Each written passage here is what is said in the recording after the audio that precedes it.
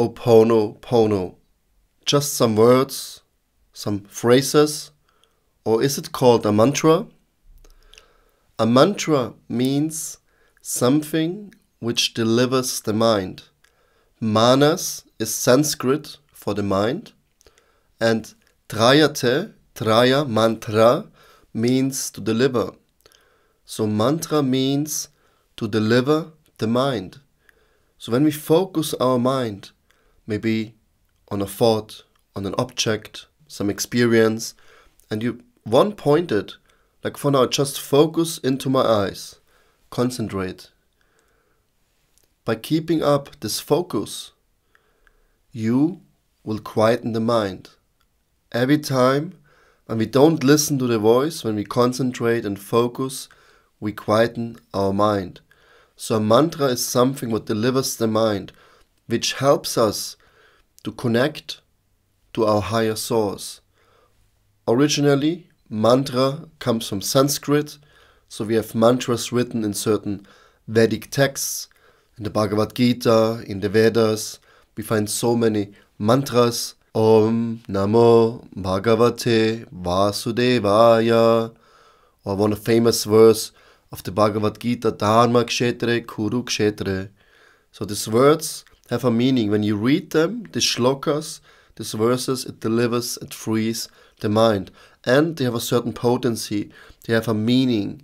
Each Sanskrit word carries so much flavor, experience, and meaning and depth. Yeah, so every mantra, traditionally we chant, delivers the mind, but also on a more subtle level, it purifies our whole being, and it has a very deep meaning. So how can we say now Ho'oponopono is a mantra, or just some phrases? Like I mentioned, the definition of mantra, it is something what delivers the mind.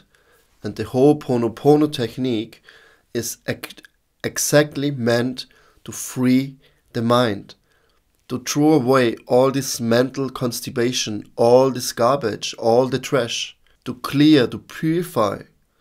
And then the inspiration can kick in. Then your higher self will come to the foreground. But first we have to purify.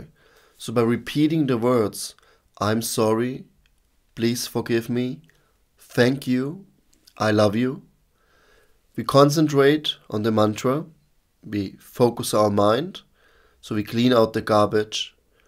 But these words also have a deeper meaning.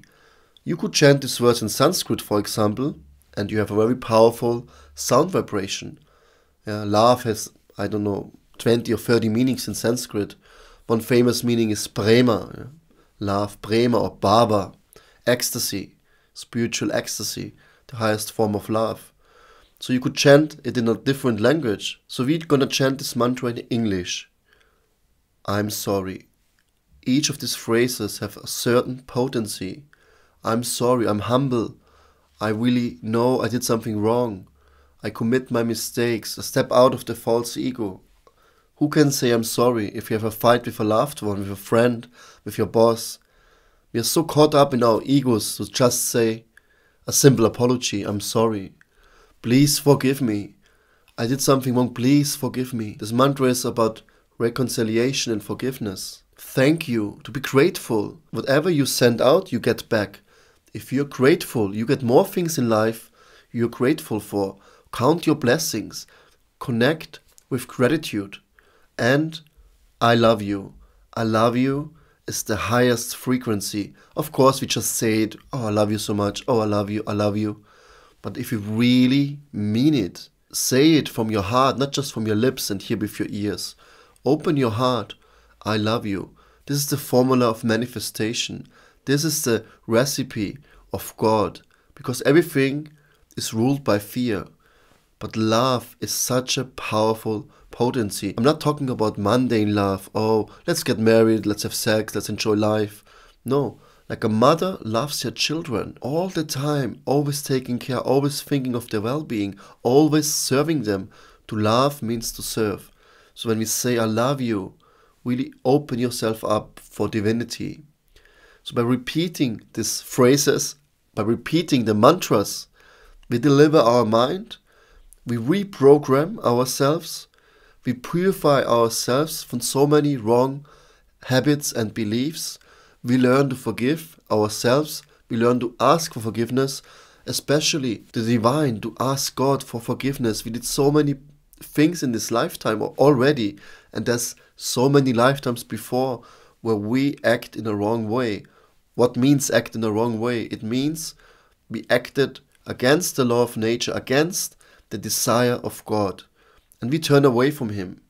You don't exist. I want to enjoy. I'm the controller. I'm the center of the universe. Yeah, so please forgive me. I didn't know better, but now, please, thank you. God is so merciful. Always. He always forgives us. And we should be grateful for in the moment, in the now. There's no past. There's no future. Please forgive me. Thank you.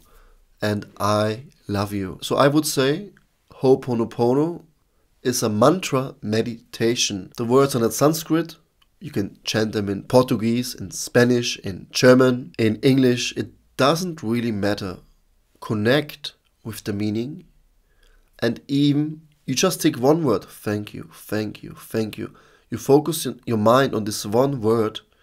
Already you get purified because the mind is concentrated. The mind is focused. In yoga philosophy, we call this dharana, concentration. The further progress would be dhyana, meditation. Meditation is not where you have to concentrate anymore. It will happen naturally. So we should come to this point. But we have to start somewhere, right? So try out Ho'oponopono. I released a few videos, 15 minutes, 1 hour practice, whole night. You can just play the tape. It goes really deep. I made so many wonderful experiences with it. Please have a look, check it out, share it with your friends and let me know your experience. How did it change your life? Ho'oponopono mantra meditation. Thanks for watching. Namaste.